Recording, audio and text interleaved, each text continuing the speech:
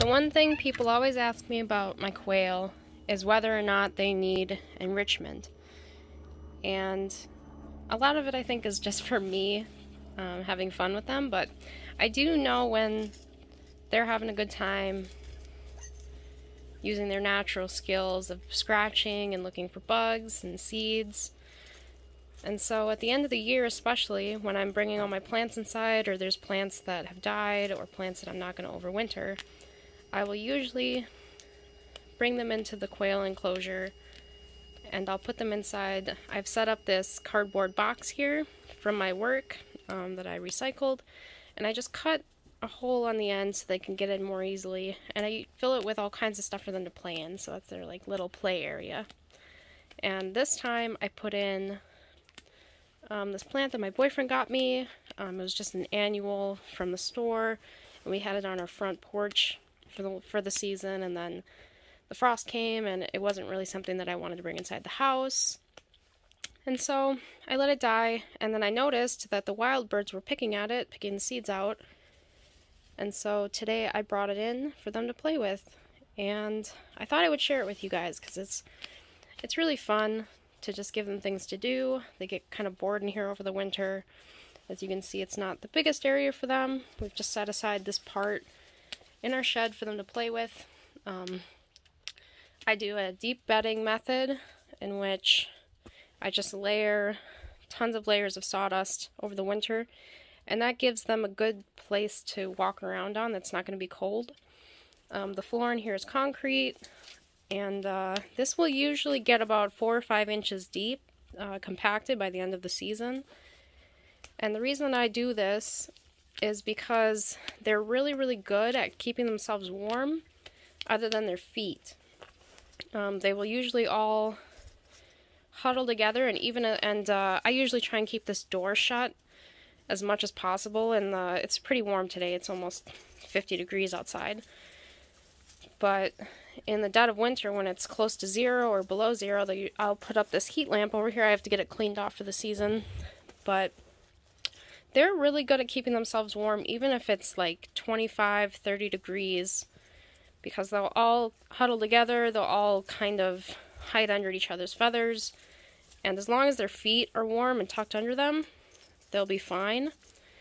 But they have a lot of issues when they don't have something like this to stand on. And so I've found that it's really important to give them a nice deep layer of insulation underneath them. We will put up insulated panels over our windows. I like to have these open for them in the summer because they like the sunlight. But during the winter it can get kind of dreary in here, so the heat lamp helps with the light and everything. But anyway, I like to give them stuff to play with because, as you can see, they like to pick through it. Quail are not really great kitchen recyclers. They don't eat kitchen scraps. They don't eat anything like that. They're not like a chicken. But they do love seeds. They love looking through for bugs. That's Rudy, my rooster. He will probably get that worm here if it moves. He loves playing in all of this stuff. He loves looking for things for his girls. The rest of them in here are hens. And these are my breeders. I have 6 breeders. I have 1 male. And what does she got stuck to her? Oh, she's got a leaf stuck to her. Penelope always gets things stuck to her feet. I'll help her in a second. But if you're looking for something to give your animals, a lot of the time they don't need anything that we would consider fun. They just need something to do and something to occupy their time. And so really bringing out those natural instincts to scratch and look through the I'll sometimes put leaves in here. They love looking through leaves for bugs. They just love to look through soil. They'll probably take dust baths over here later once they get this more pulled apart. And they love looking for little seeds and insects. So anything you can do to give them something to do over the winter is really important to keep them mentally stimulated and happy. It also makes them more active so they don't get fat, because otherwise they get bored and all they want to do is eat. And I've been trying to ration their food.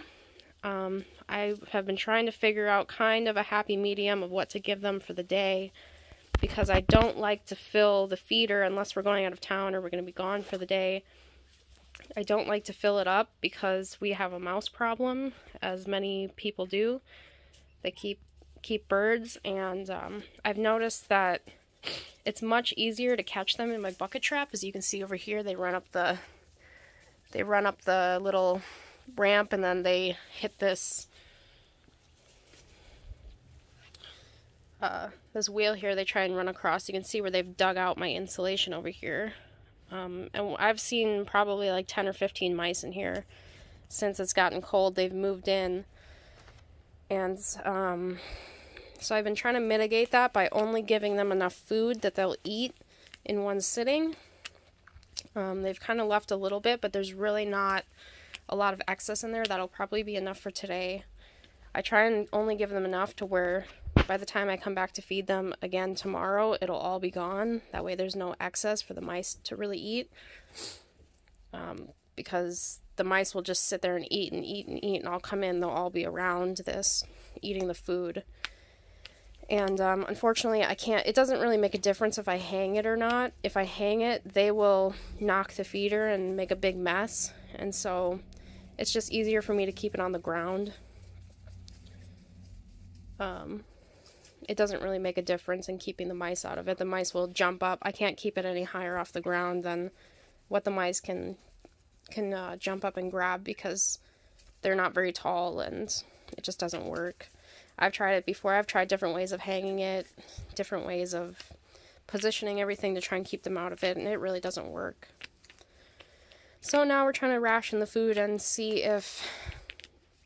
exactly how much they will eat in one day, and then only giving them that. So you can see they're a little occupied right now, eating the seed heads from this plant. I can't remember what the plant is. My boyfriend got it on clearance. He saw it and he was like, I don't know. He thought it was cool and he brought it home. And he set it out on our back patio, and I was really concerned because I thought some like creepy person left me a gift. I had no idea that he brought it home for me, and so I walked back here and there's a plant sitting on my table that I hadn't seen before, and I was really concerned. I was like, did you leave me that back there? Because if not, then someone's been leaving me gifts, and you know, all these thoughts that go through your head as a woman. I have been stalked before multiple times when I used to live in a bigger city, and it really makes you on edge once you experience something like that. But anyway, if you have any questions about them, I'll answer them in the comments, and always happy to help. These particular quail are Japanese Quail. It's a little difficult to say, but they're Japanese quail. This is as big as they get. They're not as big as the bobwhite quail, but they mature a lot faster. They max out their weight at about 8 to 9 weeks, and they generally start laying a little bit after that, so a lot quicker turnaround than chickens. And for the rest of the video, for maybe like 2 minutes, I'll let you guys watch them and enjoy them and just see how cute they are doing their thing.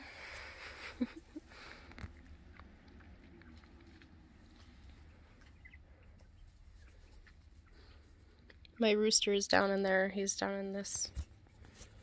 He's the one right here. He's not shy at all. He's very, his personality is really cool. He's pretty friendly as far as a quail goes. Same with these three. These three are the ones that are very domesticated. I can pick them up and they really don't try and get away. Meanwhile, these three over here are a lot more skittish and not as easygoing.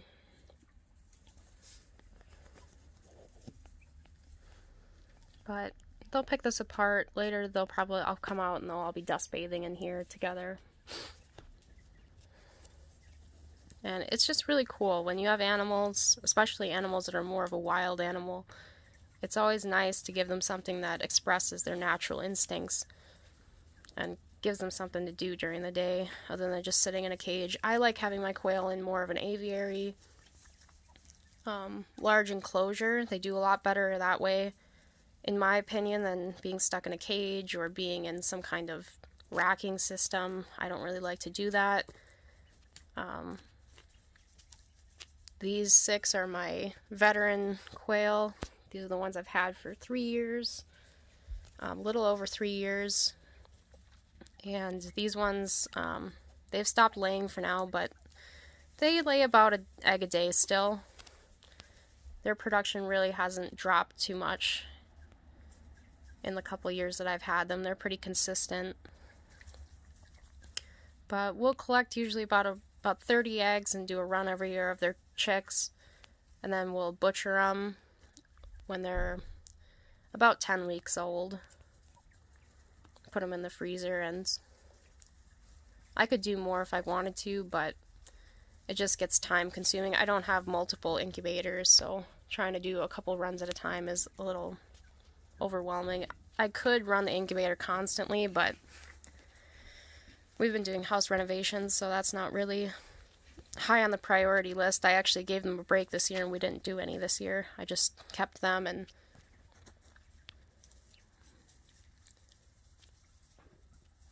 gave them a year off.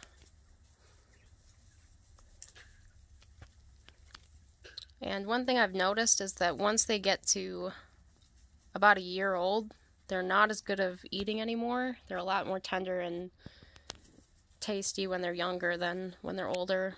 I dispatched 3 males that I had last year that were about a year old, and I don't know, the meat really wasn't that good. It had a funny taste to it, and I don't know what that was from, but they just really weren't really the greatest eating. But so if you're gonna do them for meat and eggs, I would suggest doing all the roosters at about 10 weeks, maybe a little bit more. You can kind of gauge depending on what their weight is, but definitely don't keep them a long time. And make sure you separate out the roosters when they start to get aggressive, because they will overbreed and harass your females once they reach sexual maturity. And they'll pull all their feathers out of their head. And I actually had one female a year and a half ago that died because she was pretty much the lowest on the pecking order, and they just harassed her for like probably an entire day, and her head was all purple and awful, and she had basically like brain damage, and her head was all swollen up, and she died. I found her dead in the cage, and I felt really, really bad. So if you have too many males, or even if your male starts to get aggressive with your females, if you don't have enough females for your male to occupy himself with, it's good to separate them during the height of breeding season, because they will get aggressive and they will just chase them around all day trying to breed them, and it's nice to give your hens a little rest here and there.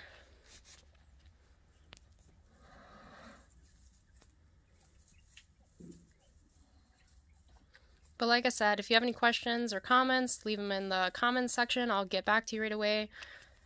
I'm pretty new to YouTube, so I don't have a lot of followers, so I'll get the notifications and see them right away and get back to you.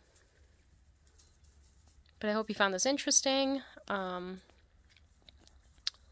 I hope you enjoyed it, because they're really fun to watch and just a really cool little animal. They're a great addition to a homestead. Alright, so thank you for watching my video. If you have any questions, like I said, leave it in the comments, and see you in the next video.